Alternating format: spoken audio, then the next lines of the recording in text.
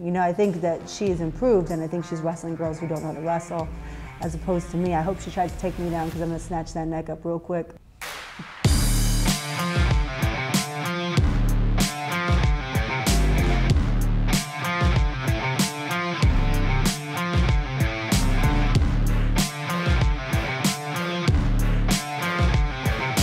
It was a boy. Mostly I wrestled boys when I was younger.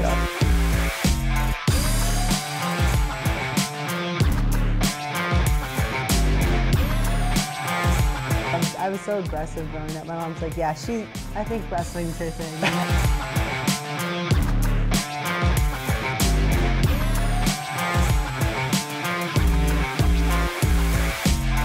She is probably one of the most athletic and hard-hitting chicks I've ever trained.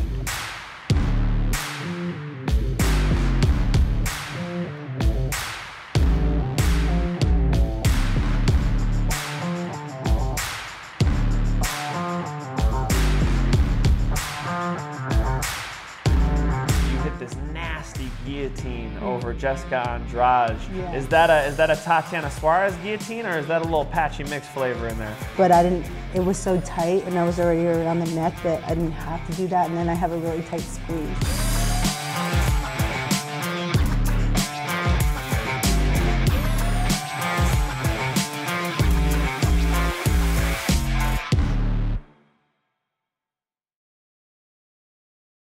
Tatiana is the #3 ranked women's bantamweight in the world. Strawweight in the world, of course. Weili is the champ of the weight class. It's okay, because you're so tall. You interviewed Pat, so that's why you get the bantamweight strawweight. I'm thinking bantamweight. It's okay, it's okay. You can fight these bantamweights. You can fight these bantamweights. She's the biggest strawweight, right? Yeah. In the world. I mean, you're how the hell do you make weight? I don't know, I diet. Very disciplined. Got you. You're Must be the Virgo rising, very disciplined.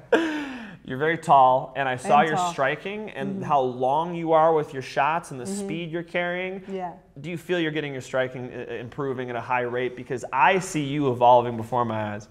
Yeah, so I think I've always I've been decent at striking for a while. I think I just don't show it too much in my fights because I'm so, I go the path of least resistance. So that's my wrestling, my grappling. I know that I can get someone down. I know that I can beat them on the ground. So I tend to go that way. But if I'm forced to strike, then I can strike, you know? So, but yeah, I think that more so I'm just learning, like the years that I had off was kind of, you know, it sucked because I didn't have the chance to spar. That's how you learn, you know, things that work for you, patterns that work for you. And I wasn't able to do that for a little bit. So now, since I've been able to be in camp and have multiple camps in a row, I've had the opportunity to spar more. So it's all coming back, and I feel like the timing's coming along. The technique's always been there, but more so the timing, the setups, things like that. Geez, you were looking fast on the pads. Yeah, talk to me about becoming an MMA fighter like you are. I mean, you hit this nasty guillotine over Jessica Andrade. Yeah. Is that a Tatiana Suarez guillotine, or is that a little patchy mix flavor in there? I think he did inspire me because he does the ones without, he'll go ahead and he'll grab his own hand and he'll push it inside their throat. He calls it a prayer choke. And I try to do like a variation of it. I was like pulling my hand up. As soon as I got, like, say for instance, I had my hand up and I was able to expose my thing, I would have just like done this like he does. But I didn't, it was so tight and I was already around the neck that I didn't have to do that. And then I have a really tight squeeze. I've always been pretty decent at like any type of neck choke because I wrestled my whole life, and like I did a lot of front headlocks when I was a wrestler. So even when I was really young, like 12 years old, I remember I hit my first gator roll, and I choked this kid out with it. And they're like, "Does that mean she wins, or do we stop it?" We don't really know because there's no chokes in wrestling, you know. Right. It's just like a pin, and the kid was tapping out. I'm like, So when I made the transition to, you know, MMA and jiu-jitsu and stuff like that, I was like, it's pretty innate for me to like choke somebody. You say kid, was this a male or female? It was a boy. Mostly I wrestled boys when I was younger, so like I didn't start wrestling women until maybe like in high school. Oh my but gosh. Up until then, yeah, I wrestled all boys. Being the boy, you got your parents there, and then Tatiana walks out and chokes you unconscious in a wrestling match. It's a bad day. It's a bad day. I don't know why. I really loved. I was so aggressive growing up. My mom's like, yeah, I think wrestling's her thing, you know, because I did all types of sports. I mean, she had me in like football. She had me in like like Mexican dancing. She had me in volleyball, soccer. I mean, every sport you can think of, she had me do. So I did them all, but I chose wrestling. I always hear of your wrestling accolades and people are so impressed with it, but can you give me the elevator pitch? Like what accolades do you have in wrestling and like how does that help you as an MMA fighter? I feel like it helps me because I've been competing forever. So like whenever I go out there, I don't really feel I don't feel the nerves. I don't feel the pressure of having to compete in front of people because I've been doing it forever. In fact, like because I was the only girl, I would get a lot more spectators. You know what I mean? People would want to come see the only girl at the tournament wrestling, and especially because I was facing boys, so it made it interesting. You know, something that they really wanted to see. So I mean, there would be times where like it would be such a great match that it would be like people all around the mat just watching my match, and there's a whole other tournament going on. I'm like, they just really wanted to see the girl wrestle, you know? So, so I think it prepared me for the pressure of, you know, people watching me, things like that. I think also, you know, problem solving and learning what works for me. I've been doing that from a young age too, you know, so I think it's carried on over to MMA. Yeah, that's very clear. You're very clearly a seasoned competitor. You go out there and go full speed. Yeah. All right, so now you're ranked number 3. Right. I see above you they've got Yan Xiaonan and Right. Carla Esparza. Yeah. What do you think about these potential future opponents, these girls who you might be fighting one day? I mean, I think it's I think I'd match up well with both of them. I already fought Carla, and I wanted to fight Yan. It didn't end up happening, but you know, hopefully, you know, well, I don't know what's gonna happen. I'm probably gonna have to fight someone below me in ranking, or yeah, below me in rankings as opposed to like forward. So that kind of sucks. But either way, I mean, I think one more win should get me a title shot. You know, I thought either I was gonna get the title shot, or I was willing to fight Yan for, you know, that title eliminator, but. I think they said that her team wasn't interested in the fight, so they kind of, I don't know, it was a really weird thing. But I don't know who would be interested in a fight with you right now. I mean, once you have the belt, right, everybody will be heading towards you, right. But you're one of those where I don't think they want the smoke at this point in your career. So yeah, are you having trouble finding a fight?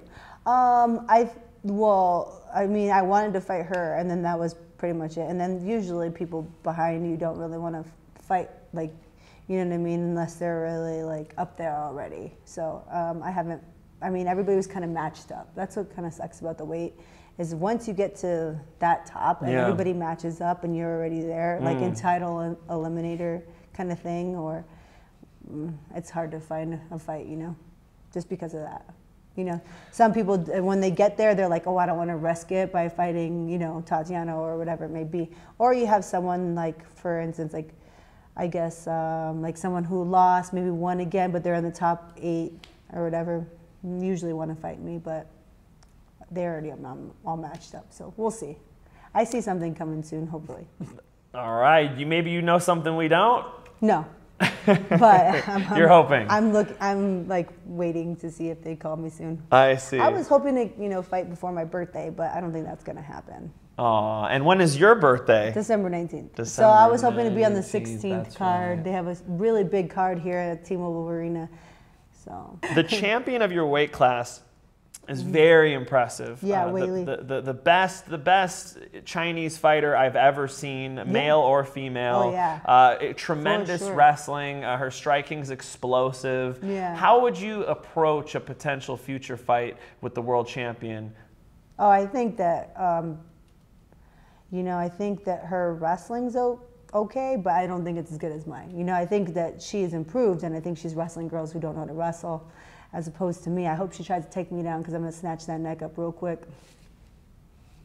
Damn, Tatiana. I'm very confident in that as well. Like, Damn. I'm very confident in that. So I can actually see myself jumping for a guillotine in midair, just choking her. Yeah. Wow. I think if she does put her head in the hole, she's going to have a long night. And not only that, but when I get into scrambles, no one's better than me. I mean, nobody.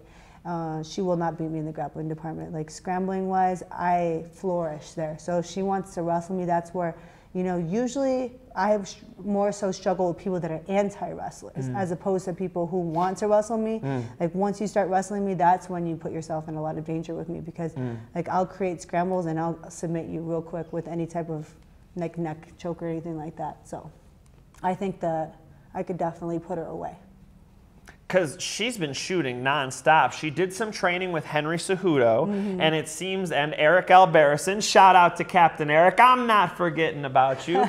He needs his love, and it just seems like she's fallen in love with it. It seems like it's a natural part of her style now. She uses her striking just to pretty much set up these takedowns. Right. You think that she won't be able to help herself but shoot on you? No, I think she wants to do more wrestling, which. That's a good thing, you know, she's evolving in that sense, but I just think that I've been doing it for a long time, and I think I'm a lot better in it than she is. Like, she'll be very surprised. And, you know, I think she saw me grapple one day, and she came to Extreme, and I know she was probably watching very closely. You let the champ come spy on you? I don't mind. You could know what I do, that doesn't mean you're going to stop it. What was she doing at Extreme Couture? Oh, she was just watching. She literally came, some popcorn, like the Michael Jackson gif, and just sat there and watched you train. Whoa, okay. I made sure to get up as many times as I could. And she's a great striker, so there's just one more aspect of the game I want to talk to you about, which is striking with Weili. What if she uses the defensive wrestling and decides to get in that deep stance and sort of do some Muay Thai with you? How would you approach a 5-round fight with Weili if she wants to kick? I think that's fine too. I think that I'm much longer than Weili. I have long range tools. I think she'd also be very surprised at how I've evolved and how good I am at stand-up and quick in the stand-up department. I think a lot of, when I've gotten in the ring with every person that I've ever gone against, I've never felt slower than the person that I was going against. And that feels good, you know what I mean? Because like, it's worrisome when someone's a little faster than you. You're like, oh man, this might be a long night, you know? But I've never felt I've never felt slower than anybody in there, especially on the feet. I have really good footwork, and I'm pretty quick. So I think like I'll be fine on my feet too. Is this fight inevitable? I think I mean, man, I was hoping it was going to be, you know, by the end of the year, but that's not happening. I mean, Patchy Mix went and got his $1 million in the tournament and in the other organization that won't be named at the UFC PI, I've been told. So I won't even say it. The elephant in the room, I won't even say it. But you know what? I think you're a future millionaire as well, Tatiana. It seems like the sky is the limit for you. Yeah, hopefully I get some pay-per-view buys. That pay just goes whoosh. Buy the pay-per-view, folks. Tatiana, you have such good energy. Thank you so much for sitting down with us. My last question for you, I ask everybody. Bill Gates said that people overestimate what they can do in 1 year, and they underestimate what they can do in 10 years. What does Tatiana Suarez accomplish in 10 years? Oh, man. I could accomplish a lot in 10 years. I mean, I'll be a millionaire, a champion, multiple title defenses. I mean, shoot, if I want kids, I should be a mom by then, because that means I'm definitely an old mom. Ain't shit. I'm just going to hire a surrogate. It is what it is. But yeah.